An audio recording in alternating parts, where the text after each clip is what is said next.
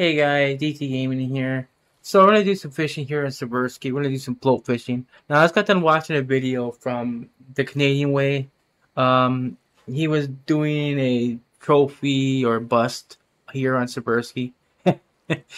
Oh, he was having a good old time with the float rod. So I'm here to help him out how to catch fish that's kind of struggling with. So he's used a 2.5 kg line, I think he was using.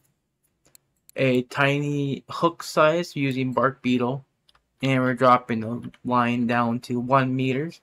Again, 66, 153. Which is right here at the very corner of D2. So this video is going to help you guys and also Canadian Way because he really hates float fishing.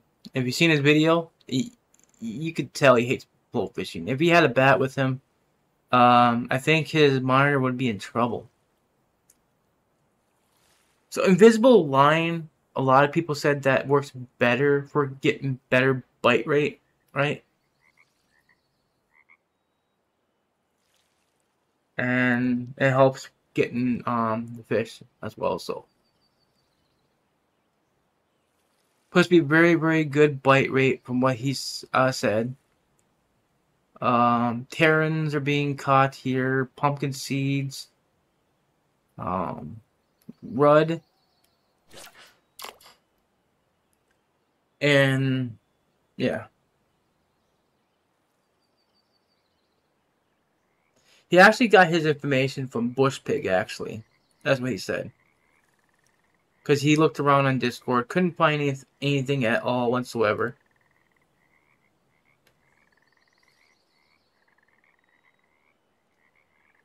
Little 65. Not too bad. Ain't no good either because it's not a marker. But anyways, like I said, he looked on Discord, couldn't find anything. He decided to look on YouTube.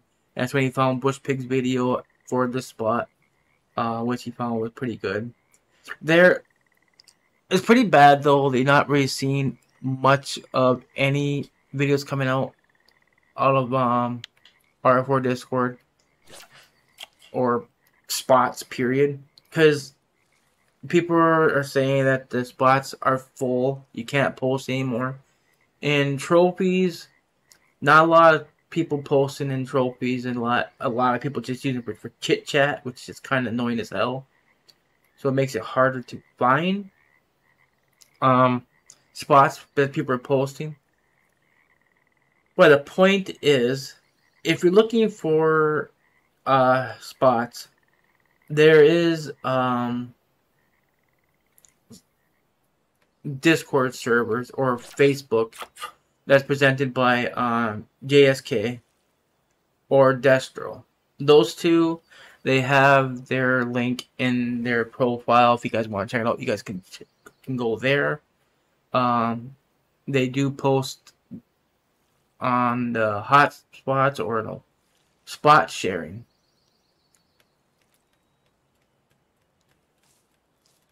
You want to get your fish out of the water? Just walk backwards.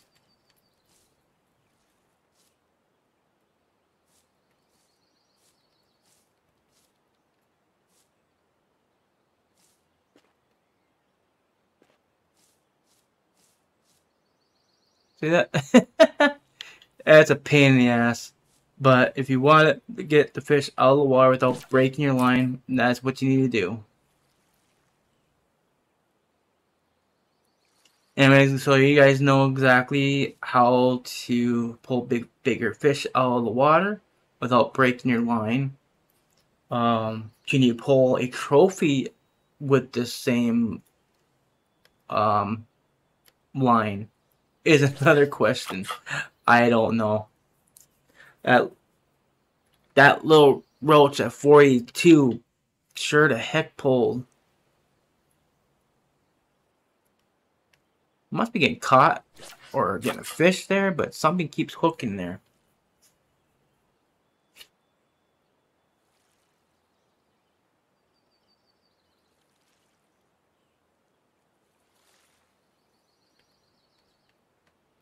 That was my fault. I hit the button before it was even ready. I don't know why. Gotta be patient. Patient, not patience.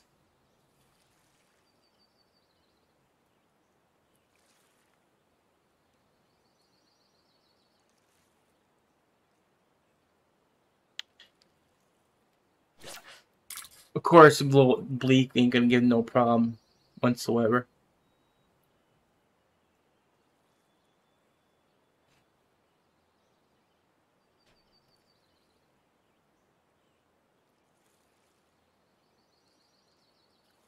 But we gotta find a good challenge here.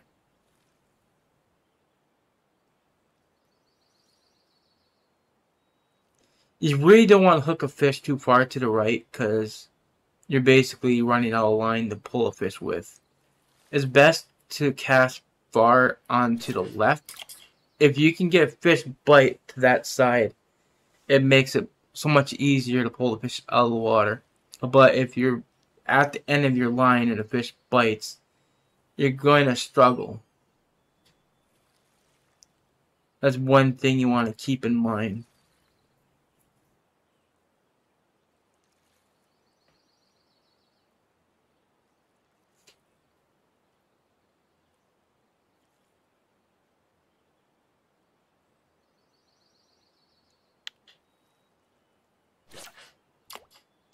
We definitely gotta get a bigger fish so we can definitely see if we can catch it.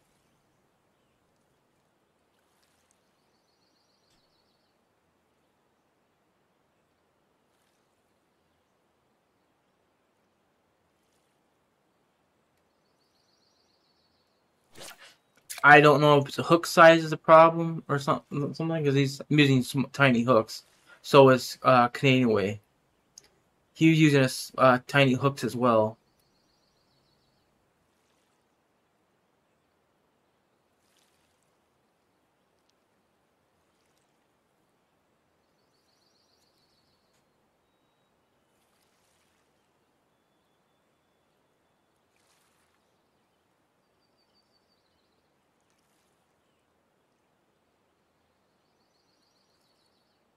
Another name. And these are non-markers, guys. Every single one of these are non-markers. If I want to get better fish, I can just use small hooks. At least in, theoretically.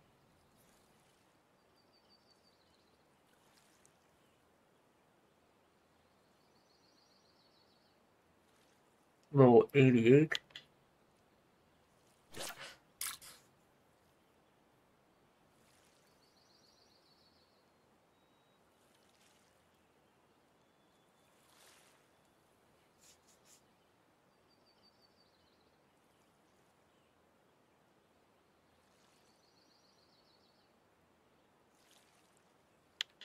Huh.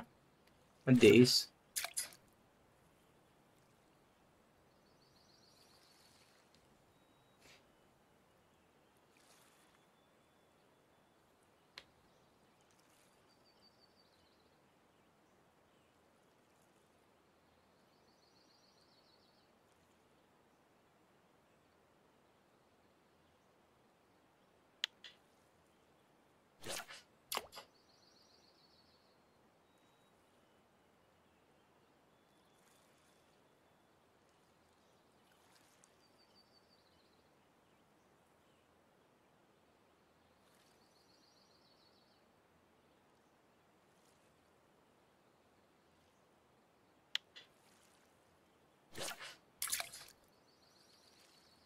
Not the fish I'm after. So another thing I noticed, okay, when I keep casting it here to the left of me, I noticed there's some moss and some lily pads over there. If you want to go after pumpkin seeds, I would definitely cast it in that range.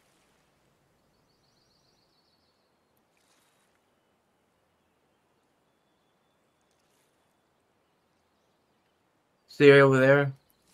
So I'm just going to walk over here a little bit.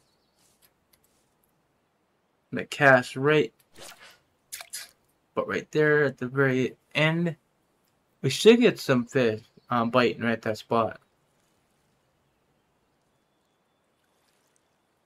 Pumpkin seeds love that type of cover.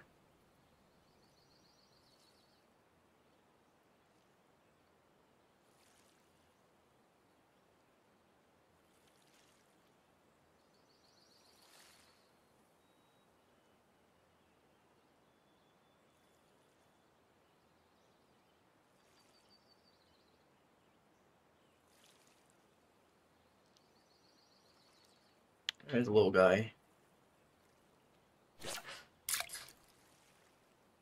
Try not to cast into lily pads because you can get snagged, and it sucks if you get snagged with the telly stick because you are not getting out without breaking your line or your rod. In this case, the line would break. You lose your hook and all, but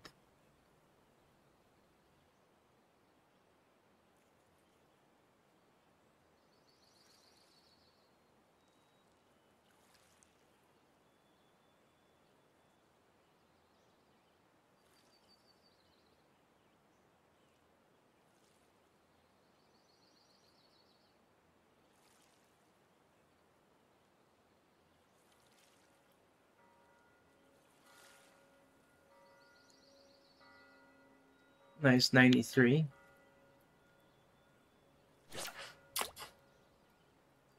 You know, I would be using red worms or night crawlers for the pumpkin seeds. So that means you have to change your hook size if you want to use the night crawlers. But red worms should work just fine for the pumpkin seeds.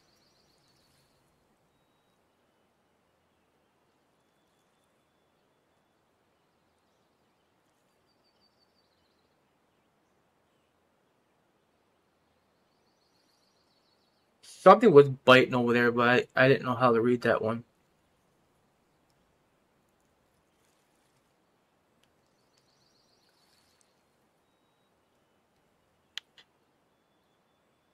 Okay, let's change to the red worm.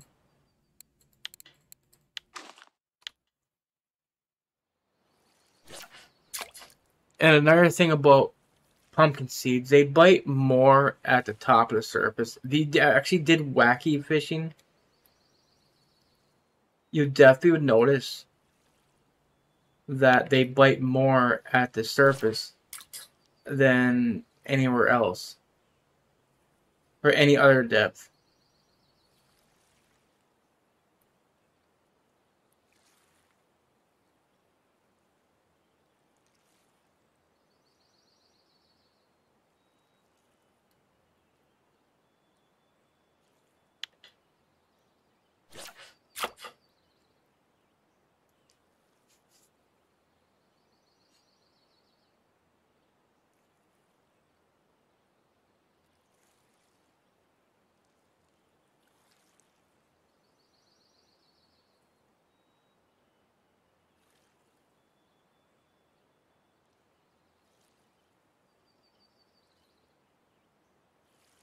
That's a white bream. Oh, it's a sissel. So sissels and breams, they push the float up. All breams will push the float up, but I guess the sissels push the float up too. So that's what made me thought that was a white bream, because like I said, bream push the float to the surface for some reason.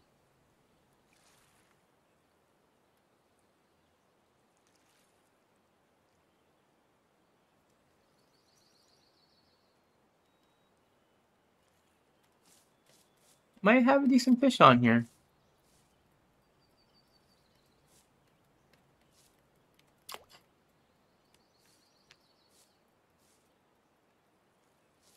Come on, get out of the water.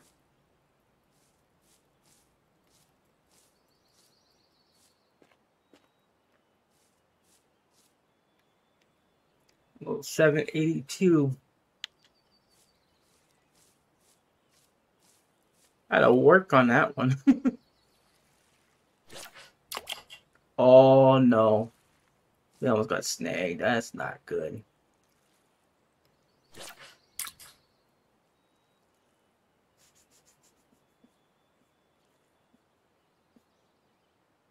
So the CWC, that's how you get these big fish out. You gotta really be careful with them. You can pull them out by doing it that way.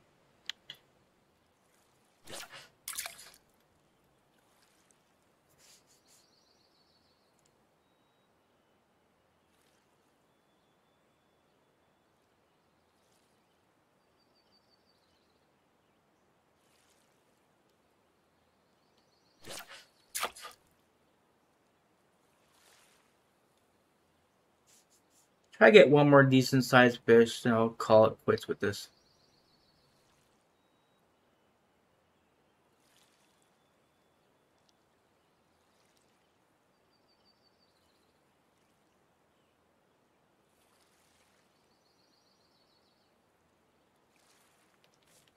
Okay, another good fish on.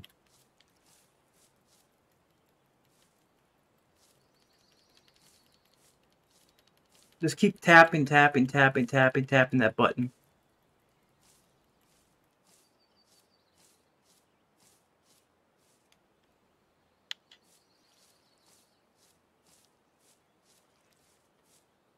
Just don't keep just holding the button in. Don't raise the rod. Don't be shaking the rod side to side.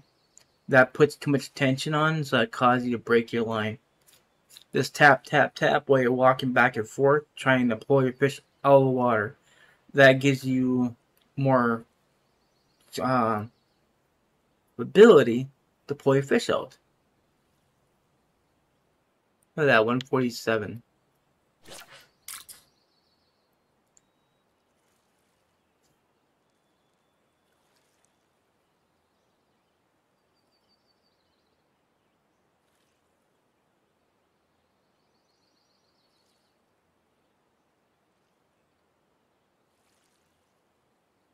Seashell or is this white brain? It's a bleak. Oh, bleaks push up too. I thought bleaks pulled down. Interesting.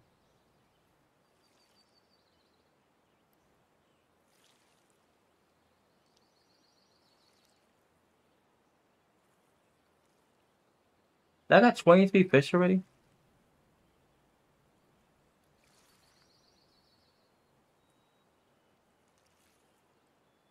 Little gibble. Itty bitty gibble.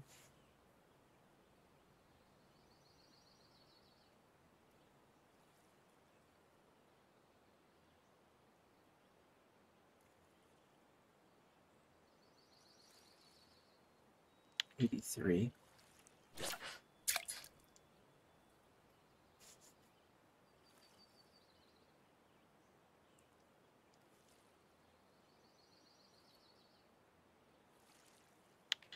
$69.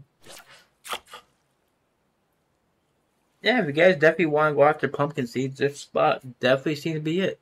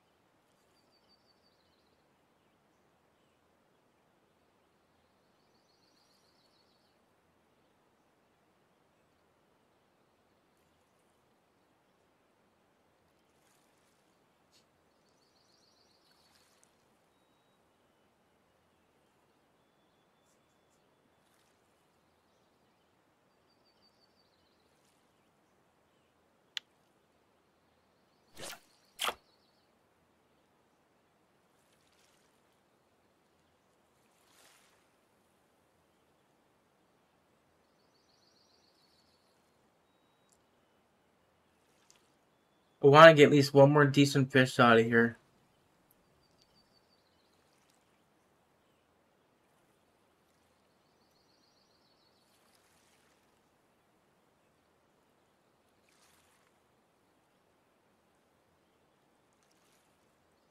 But noon's approaching, so it's definitely going to be harder to get them. So, what I think I'm going to do, change it from the 2022, and I'm going to put tiny, actually I'll put it to small 18. That's almost close to tiny, but it's also a good, decent hook. It might yield to a bigger pumpkin seed.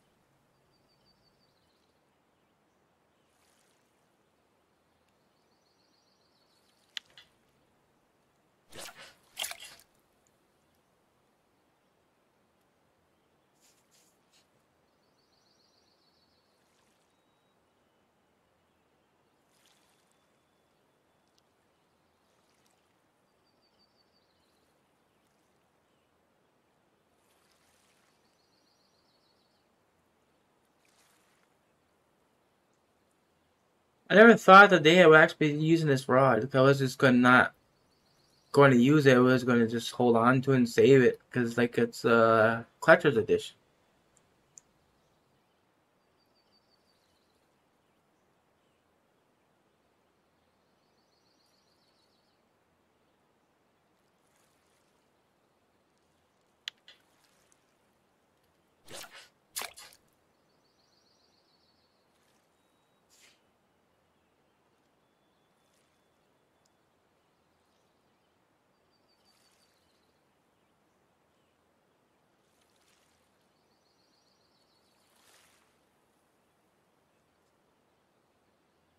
$88.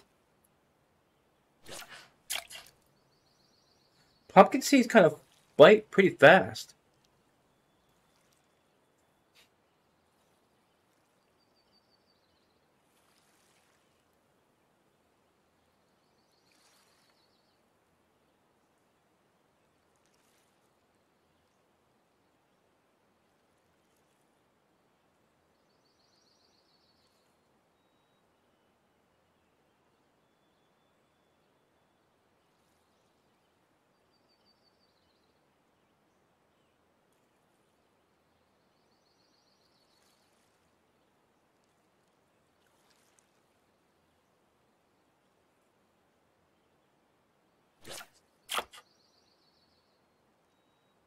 Alright, I think this is going to be the last cast, guys.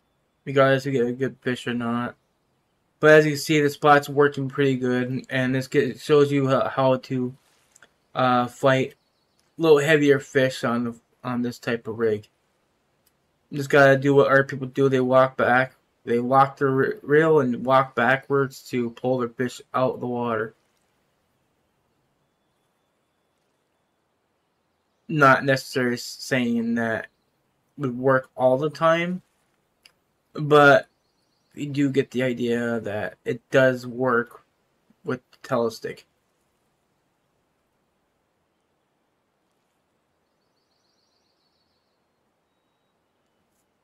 Anyway, guys, don't think I'm gonna sell the fish. There's no point. It didn't really catch anything decent. Anyway, guys, that's gonna be it for the video. Like the video, guys. Hit that like button. Appreciate it. Thank you guys for watching. Bye, guys.